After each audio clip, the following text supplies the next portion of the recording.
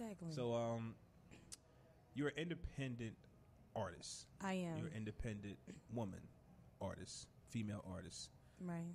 What some advice would you give to other independent artists and mostly women who are independent artists?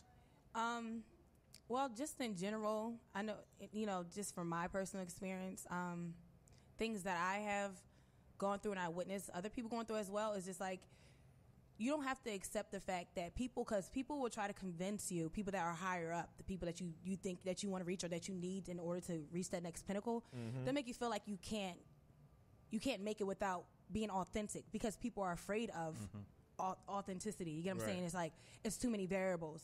It might not work. It's too unfamiliar. You know what I'm saying? So they kind of scare you into thinking that, like, you can't be great at just being you. You know what I'm saying? So I want people to understand that you absolutely can just stick true to who you are, and you don't have to step out your comfort, to appease other people. You know what I'm saying? Like, if it really just makes you uncomfortable and like it's absolutely going against what you stand for, your morals, your values, then don't do it. You know what I mean? Like, I love who I am, and my integrity is first.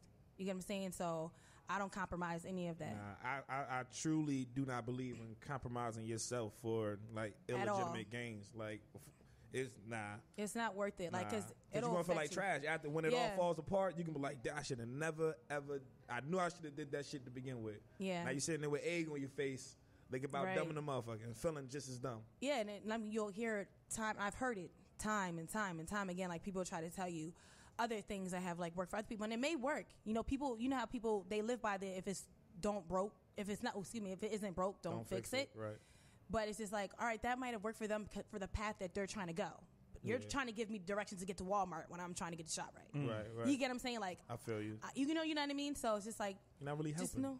Just know who you are and stick to it, and just people who are meant to be there will gravitate towards you. Cool. They will. With the music that you just released, you said it was last year, right? Last summer? Well, that was my first single. That was Flatline, which is available on all platforms as well. But my most recent single, Aries, I just released that in October of this year. Any plans with this project in particular going forward? And while because it's still kind of hot, it's still kind of fresh. It's not kind of hot. It's very hot. No, I don't.